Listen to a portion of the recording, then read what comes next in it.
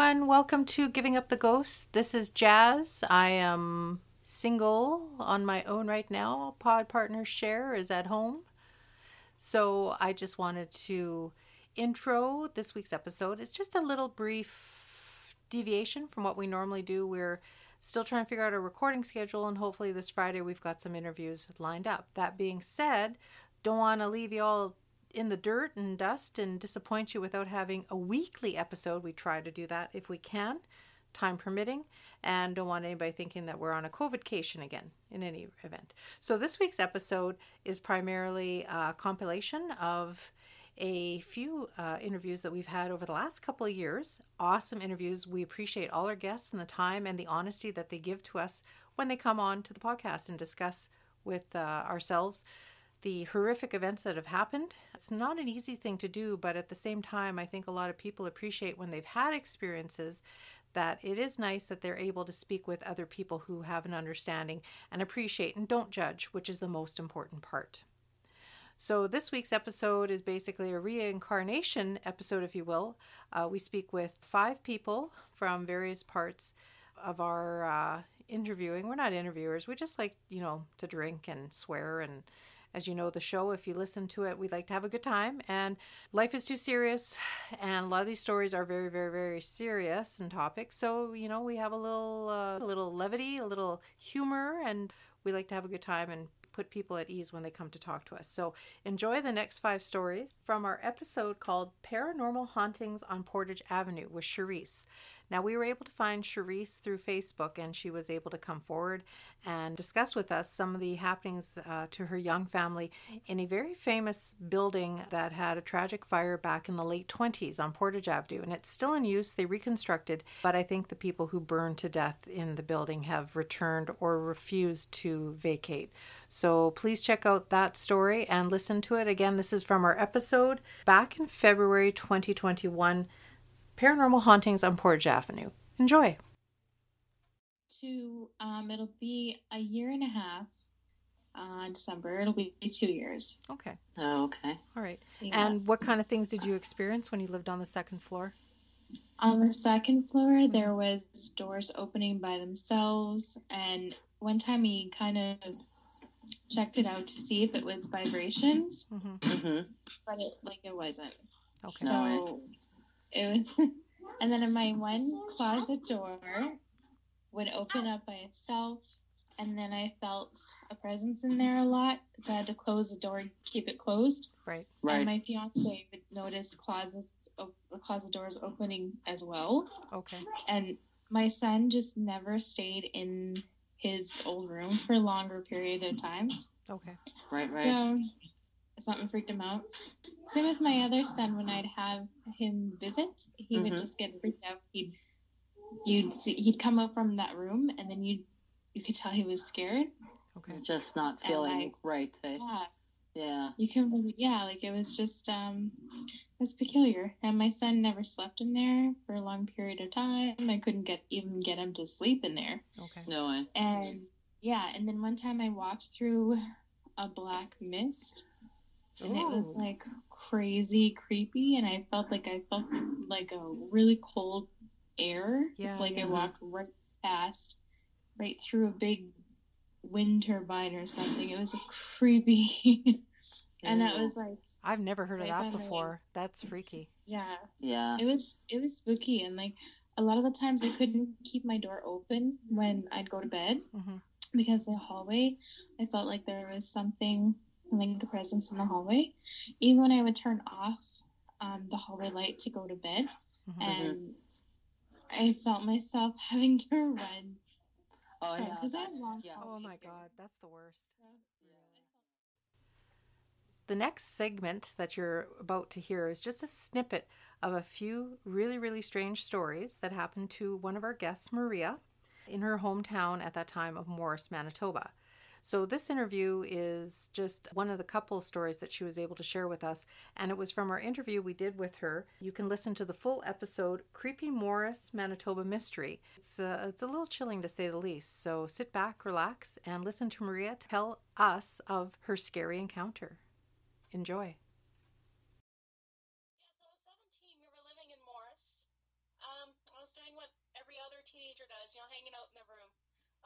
some speaker wires. I got the details. I was facing some speaker wires.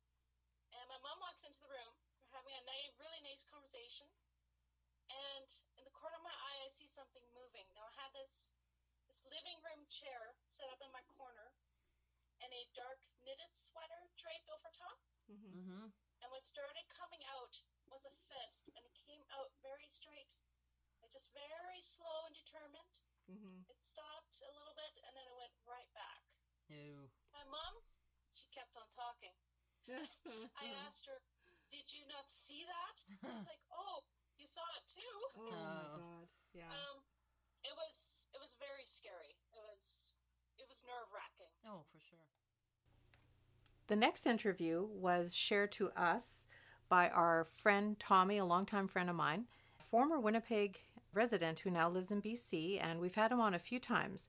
This interview was really, really cool, discussing his times while he was a resident, but then it was like his lifelong passion to help other people with regards to places and just to help them out. So like a group home situation. So this next story was just a segment, just a snippet, a teaser, if you will, with our interview with Tommy. And it's from our podcast episode called Ghostly Footsteps in the Dark on Anderson Avenue. Please enjoy. A boy that was there after I had left, he relayed this to the staff about a situation. He actually had massive burns on his arms and his back because he was pushing himself against a radiator and he wouldn't stop. And there were such bad burns from the heat of the radiator in the middle of winter. But they were saying, why? Why would you do that? Why would you do that? Mm-hmm. He said, because of the face. Oh, God. And they said, what face? What are you talking about? And he talked about how he woke up, he needed to go to the bathroom, so he's walking to the bathroom. It's pitch black in the hallway. Mm-hmm. And as he's walking past the door that leads to the downstairs, the stairs downstairs, he sees a green glow emanating from the other side of the door. Oh. And he's like, what the heck is that? So he opens the door up, and he said that there was nothing but a huge face with an open mouth, like a person screaming. Oh, God. And it moved towards him, and he backed up into this radiator, and it just kept coming towards him. So he kept pushing back, and that's how he got the burns on his arms and his back. And then the thing went right past, like through him and through the wall and everything. But he was letting out this huge scream, so the staff runs upstairs, and there he is leaning against this radiator, screaming, oh my God, urinating in the hallway. I guess he's so scared. Yeah, and this is a tough 16-year-old kid that's seen a lot of bullshit stuff. Yeah. This next clip that you're about to hear came from our episode that we had last year that we affectionately entitled "Get the Fuck Out of Our House," or my house, in regards to people that had some stories of encounters of things that were still currently happening into the homes that they are living in right now as we speak. The one segment from this episode, we were able to speak with Cyndy. Cyndy approached us, and actually it was her husband who put her up to it. And he had said that she's got some very, very cool and creepy stories. And more specifically, it's about a little boy who perished, and he is still residing in their house with them. So sad, very descriptive of the incidences that happen with them and currently are still happening from what I understand. In any event, this is Cyndy telling her story on Get the F Out of My House episode, and sit back, relax, and enjoy. And again, as always, if you care to look back at our volume of episodes, you can listen for the full episode if you go back on any one of your pod playing apps. Enjoy. In my house, I told you about the flowers in the vase. Yes. When we did I had told my neighbor across the back lane about it. And which end of town, which area are you in? Transcona. Oh, you are still? Okay. Yeah. I remember years ago talking with him, and he said that you guys are out that way. Okay. Yeah, we're still in Transcona. So she. Hey, Transcona. Yay, right? No pink flamingos in my yard, though. No. I have. Do you? I do, yeah. They're not the cheesy ones, though. They're nice ones. Oh, okay. Well, that's allowed. But yeah, my neighbor across the back lane from me, I was telling her about some of the things that went on in our house, and she filled me in about our neighbor beside us. Okay. That before we moved in, the lady that lived in our house before us used to babysit the kid that used to live next door to us, and that family had also moved. Okay. And apparently he passed away in the garage. Oh. They had a wood stove there, and it didn't start on fire, but they had carbon monoxide poisoning, and he passed away with carbon monoxide poisoning. In his own garage or in your garage? In his own garage. In his own garage. And how old would he have been? From what I understand, he was around the 4 or 5 age. Oh, that's so sad. And the lady in my house used to babysit him all the time. That's his happy place. Yeah. So he's at our place quite regularly. He plays jokes quite regularly. And how long have you lived in your house now? 20 years. Okay. About 20 years, I think it is now. Okay. He's done things. Stacy used to come in the house and we have a fridge in the garage because we've always had some kind of a business where we're vending or something, right? Yeah. So we've always had a fridge in the garage, and he'll come in after work some nights and say, "What were you doing outside?" It wasn't outside. The fridge would be open. Oh. Seriously, I'm going to go out in the middle of the night and leave the fridge open. Yeah, I know. Open. You're like, no, pass. Yeah, not so much. I value sleep, thank you. And the thing about a fridge, it's got the suction and everything, so it's not like a cupboard left open. Like a fridge, you've got to pull on it and then purposely leave it. Going in there and pulling it open. Yeah, so the fridge would be left open. The fridge would be left open in the house. Things would get moved, and there's things that I had lost for like 3 months, and that would show up on the kitchen table one day out of the blue. Just out of the blue, there it is. We've had noises where you swear somebody has just ran into the outside of your house, a big loud bang, and Steph will go outside, nothing. There's nothing going on out there, nobody around. And since I started with the beading, the psychic that I saw, also the card reader, or the flame reader, said that your little, how did she put, I don't know, it was the little boy anyway. The little boy at your house wants you to know that he really likes your beads. What? Wow. I just got a chill on that one. Wow. She told me that, and I found that really funny because we will be sitting in our basement watching TV, and you know how when something falls on the floor, it'll drop off your desk or whatever, and you hear the ding, ding, ding, ding. Okay, that happens. We're sitting downstairs watching TV, and out of the blue, it sounds like a bunch of beads have fallen off my desk or off my workbench, and you hear a ting, ting, ting, ting, and it kind of rolls. Right. You can go upstairs. There is nothing on the floor. Wow. Well, yeah, and what would you have that would go like that, too? Like, I mean, it's not like you have, I mean, my beads, I could see it. If I had left them close to the edge and they fell. Sure. If something, I don't know, wind, I don't know, something. Yeah. But there's nothing, and there's nothing on the floor, and there's no explanation. In basements, how you have the rafters, and people like Stacy will like to put fluorescent light bulbs above the rafters, above the other rooms. Sure. He takes the fluorescent lights and he puts them in the rafters in our laundry room. Like just to store them. So we're sitting in the basement one night watching TV, and we hear a loud smash. The lights are over here. Yeah. In the rafters, all the way back. Okay. We go into the laundry room when we hear this loud smash, and they have not just come out and down, they have come out around the corner and over there. Oh. And would you believe, one of them broke, 2 of them didn't. Weird. Oh. Fluorescent bulbs break really easy. Yeah. I know, and they shatter everywhere. With them. They do. Yeah, he's playing with them. Yeah. Lightsabers. Yeah, right? Lightsabers on. Yeah, the one that landed in the laundry basket was the one that was broken. The 2 that landed on the concrete floor were not. Odd. Yeah. Now, was this, like, what you're describing right now with these little movements and stuff, was this, like, after you renovated or just constantly all the time? Most of this has happened since the renovation. He actually, he was pretty active before we started the renovation. And then when we did the renovation, he was gone for a while. Oh. And then after it was finished, he started coming back. Oh, maybe he didn't like the noise. I don't think he did. The first time that I ever saw him, I feel so sad. Like this, you know, that just makes me so sad. A little boy, right? The first time, and he's confused and obviously not alone. He obviously loves you guys. The first time that I ever noticed this kid, I was sitting downstairs watching TV, and I have a bookshelf that would be to the right. And I'd never put books on it. I used to collect Barbies and porcelain dolls. Okay. So they were all on this shelf. And I'm watching TV and I'm reading, I've got the TV on and I'm reading a book, and I kept seeing something to my left. It would just be a little movement. Yes. And I'd look and there's nothing there.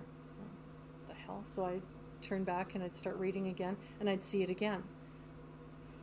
And it kept... Your person that's in this location right now, she doesn't like my shirt.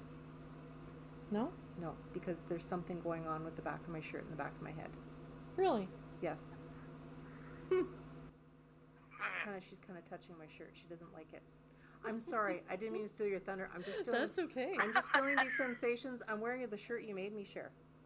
Oh, no way. This is what I'm saying. Oh, really? Like, I'm getting some really... Okay, continue. She's not harmful, at least she hasn't been, so we should be okay. Okay. I think the shirt's kind of throwing her off. Could be. I'm sorry. Could be the whole idea of what... But anyway, yeah. Sorry. Like, don't tell my stories. He's, right? Yeah, right? Yeah. The bookshelf, though, he would keep popping his head out of the bookshelf, and it took 3 or 4 of the pop out and back before I could catch, and I'd look fast enough, and I actually caught a glimpse. And that was because that's when I said to my neighbor what was going on, and I felt that it was a young boy, and that's when she told me about the boy that had died. But yeah, he plays like with peekaboo. me. Yeah, he was playing peekaboo on the bookshelf. Have you ever tried to find any information on that at all? Or? No. I mean, I don't mind him. Yeah, but if you had a name at least, right? Like it'd be nice if you had a name. Yeah, I've actually had to tell him to stop once. Steph was out of town. He was out of town, and I had went to bed with a migraine, and China was with him out of town, and I kept feeling like somebody's flicking the side of my head while I'm laying in bed, and I thought, well, maybe there's a moth, and I turn on the lights, and I'm looking, and there's nothing, and I go back to bed, shut off the light, kept feeling this flicking again.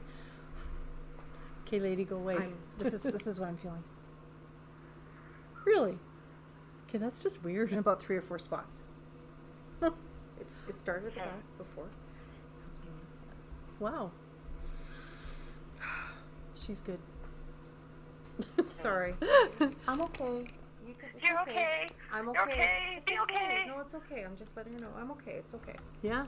It's all right. Anyway, that night I kept feeling the flicking, and there was never any moth or anything. So I pulled the blankets up and I put them around my head, and I could still feel the flick. And I thought, okay, enough is enough. And then I pulled the blankets right over my head. Can't breathe under there, but anyway, pulled the blankets over my head. And your feet were covered. And my feet were covered, obviously. Can't have them sticking out. Don't put your foot over the side of the bed. You never know what's going to grab you from under the platform bed, right? Oh, God. Yeah, no kidding. Yeah. So just enough of a ledge to... Yeah. So anyway, I finally had pulled the blankets right up over my head, and the next thing that happened was I heard a big poof, and you see a flash like fire, and I opened my eyes, pulled the blanket off and opened my eyes, and I had a vision of fire. Okay, enough is enough. I am trying to get some sleep, knock it off, and immediately gone. Yeah. It was just gone just like that, and it was yeah, he was just playing. Yeah. Me and Cher are so appreciative for all the people that have approached us and willing to tell us their story. The thing is, when you've had an encounter with a spirit or a ghost, something negative or positive, something mind-boggling that you can't wrap your head around it, it's really hard to be able to convey it to people that don't have that experience or understanding, or just want to pretend that things don't exist because they themselves maybe cannot wrap their minds around to what has possibly just happened to them. With myself and Cher, speaking on her behalf, we call ourselves optimistic skeptics. If you've listened to any of our episodes before, you'll know that's what we call ourselves, because we've had enough of our own experiences to realize that, yeah, there is something more to it. So your experience may not have happened to us, but we totally get it. This next interview from Ghosts of Gimli Part 1, we speak with Judith. Now, Judith is very much an advocator of something on the other side. She herself has had put together like a town hall meeting of sorts where people would come out and speak freely. And it's very cathartic when people are able to speak of their experiences without judgment. And it goes a long way. And we truly love and appreciate everybody who's contributed and felt comfortable enough with us to come onto the show and tell us what their story is. And again, in saying that, if you ever have any stories, please reach out to us. And again, no judgment, and we gladly share them with other people. Enjoy this next story with Judith. Thank you. The one that scared the heck out of me, though, I will say that, and it was more because it's your mom instinct. So when you come into the house, if you keep going past the kitchen, you're into the big living room, and there's another set of stairs that goes up to the master bedroom. And then my daughter, who was 1 when we moved into the house, has her bedroom across from us, and then there's the big bathroom. Well, the bathroom's the length of her bedroom, so it's really long, really big bathroom. Mm-hmm. And I was taking a bath one night, and she was maybe 16, 17 months old at the time. So again, that first year we were in here. Right. And hadn't really climbed out of the crib. So I'm in the tub, I'm relaxing. And if you're lying in the tub, you look to your left, you can see clearly the door. And the door opened up a little bit, and I saw my daughter. And I'm thinking, oh my God. Oh, crap. How did that happen? She's learned how to get out of the Yeah. So I'm going, okay, sweetie, hold on, don't go anywhere, because it's pitch black in the hallway, and there's a set of stairs down into the living room. I thought, if she walks the wrong way, she's going to go flying down these stairs. Yeah. So I even think I cleared the tub. I just leaped out of the tub, and then she shut the door on me, and I thought, oh, you little booger. Yeah. So I get to the door, I go onto the landing, and the doors are side by side. Her bedroom door and the bathroom door are side by side. Okay. And her door was closed, and she's not on the landing, so I'm thinking, okay. So I'm thinking she's on the other side of the door. I hear a giggle. Oh, yeah. And I'm thinking, okay, I can't just burst in the room. I'm going to knock her on her little bum. Right. She's probably right behind the door, because that's where I heard it, like down low behind the door. So I'm going, okay, sweetie, back away from the door. Mom's going to come in. We'll talk, I'm just trying to talk to her. And I open up the door slowly, slowly, slowly. My daughter's in the crib, sound asleep. Oh my God, that's creepy. I got a chill on that See, one. that's why it just feels like it's like a schooling thing or something. Yeah. That's what it sounds like to me. It was literally, my heart was in my throat, and I thought, okay, holy crap, did I fall asleep in the tub? Did I imagine all this? Right. Well, I wasn't asleep when I was standing in front of her door, because I was just in a panic mode. Yeah, yeah. Oh, man. I would crap. She was in her crib. I'd crap my pants. Yeah. Like, I mean, I would crap my pants for the fact being like, how did my toddler get out? And holy crap, I got to get to her before she falls down the stairs. That's my first line of thinking, and then right? holy shit, she's not there. That's all I was thinking is I got to get to her. Then when I realized she was sleeping, I came into my room. It was just directly across from the bathroom, and I sat on the end of the bed, and I thought, oh my God. And I started thinking, okay, was I sleeping? Did I dream this? No, I distinctly heard the giggle at lower, on the other side of the door. And then I started thinking about her opening up the door, and I realized this was a child with lighter colored hair. Because I was in panic mode. I just thought it was my daughter. Of course. My daughter's got dark, super and dark could hair. she reach the doorknob too, even? Yeah, and she was reaching up to the doorknob. Okay. So.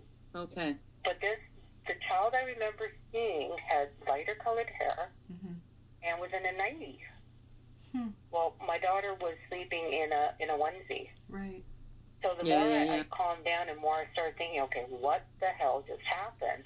I realized there was things I I didn't pick up until I actually went, okay, what did I see? What did I hear?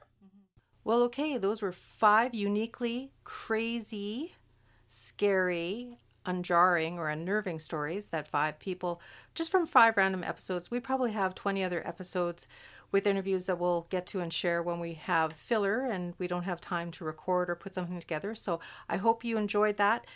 Just a little teaser, just a little sampler as to what we've done and what we'll do, and please share with other people, let them know who we are. We again are Winnipeg's first and only paranormal podcast. And in saying that, if you'd like to reach out and tell us your story or somebody you know or something to that effect, please don't hesitate. Please email us at givinguptheghost@gmail.com. So as we say with every episode, we sign off, even though I'm speaking on Sherry's behalf. Live every day like it is your last. But never give up the ghost. Bye-bye.